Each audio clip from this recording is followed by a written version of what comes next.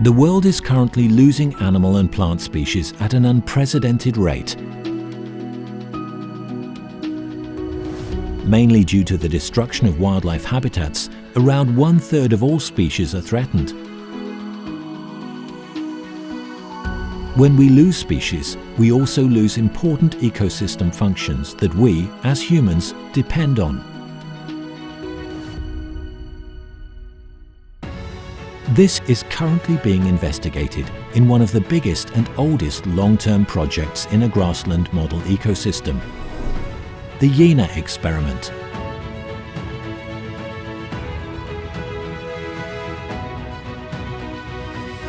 The foundations of the Jena experiment refer back to the outcome of another project, BioDepth, which studied the role of biodiversity loss in grasslands.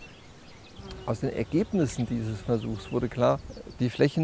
results of this study showed that the research plots used in BioDepth were physically too small, and we needed additional zoological and microbiological studies. Plants alone could not explain our observations, and so we began the Jena experiment to follow on from the previous 10 to 15 years of study. Since its inception in 2002, the Jena experiment has been funded by the German Research Foundation. Today, more than 100 people are working on the project. They want to find out which mechanisms influence ecosystem functions and make them stable. On a 10-hectare experimental site, about 600 plots of artificially assembled grasslands are growing. Some are monocultures with one single plant species, while others are grassland mixtures containing up to 60 different species of grasses, herbs or legumes. However, it is not only the number of plant species that varies between the grassland plots.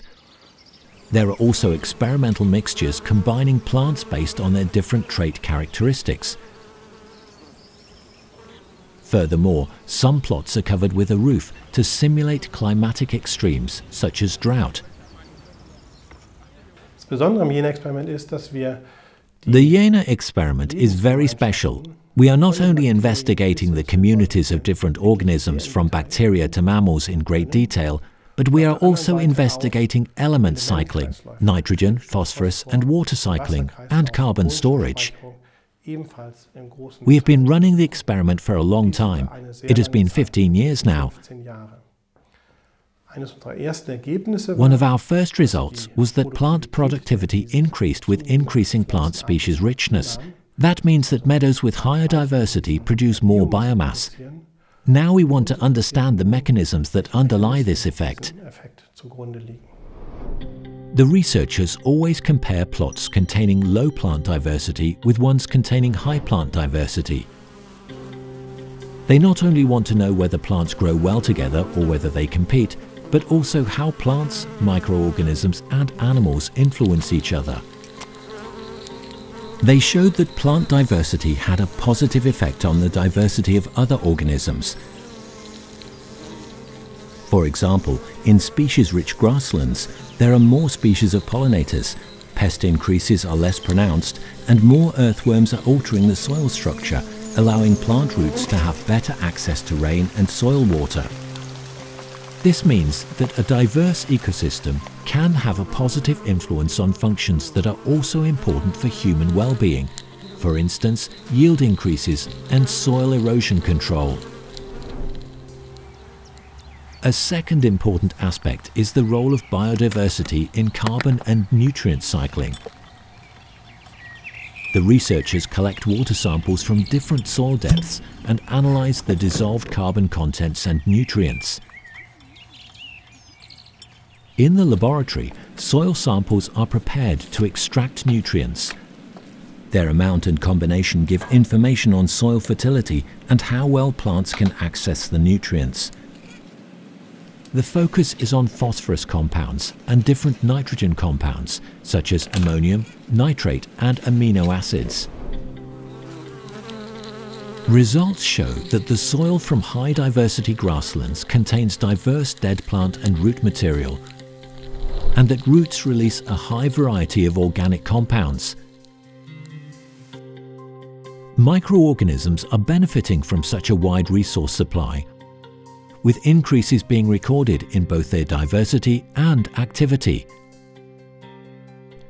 This means that they convert more dead plant biomass and root exudates into microbial products and contribute to long-term carbon storage in the soil.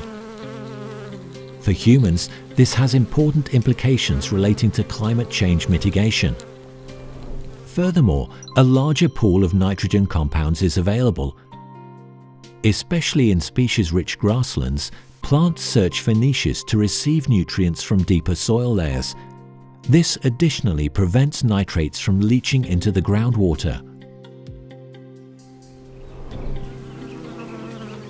So, diverse ecosystems are more productive, but are they also more flexible?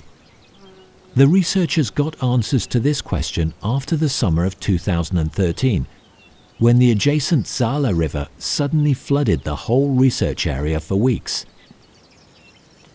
When I saw the area after the water was gone, I could not imagine that our experiment had any chance of surviving.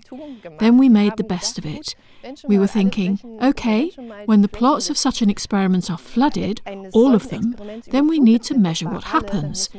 We measured everything one can imagine. After the results were analysed, it became apparent that diverse grasslands recovered faster. Here, there were more survivors among the many different species. Some even grew better and could compensate for the losses of others and therefore stabilise the system.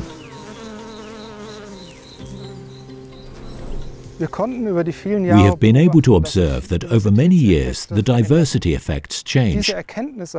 These findings have very important implications for the question, how important is biodiversity for ecosystem functioning? Until now, we assumed that diversity had a weak or a saturating relationship with ecosystem functioning. This would mean that a loss of species at high diversity would have hardly noticeable effects on ecosystem functioning.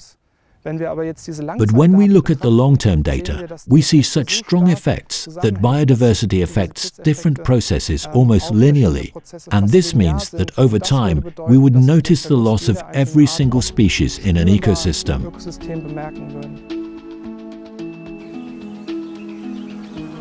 The Jena experiment as a unique long-term project shows why diverse ecosystems are more productive and more stable than simplified ecosystems. In the future, in addition to plant diversity, researchers also want to manipulate the diversity of other organisms of the food web, and they aim to compare their results with other experiments across the world. To understand bit by bit ecosystems and their merit as a whole before they are fundamentally changed.